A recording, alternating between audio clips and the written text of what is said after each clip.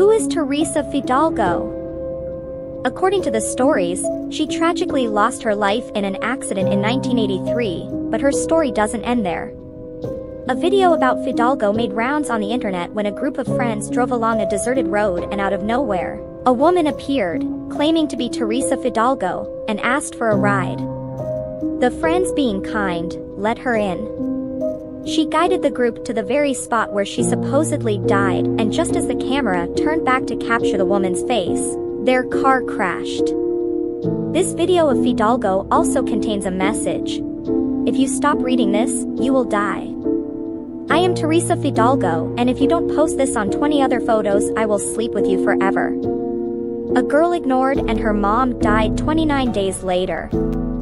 You can even search for me on Google.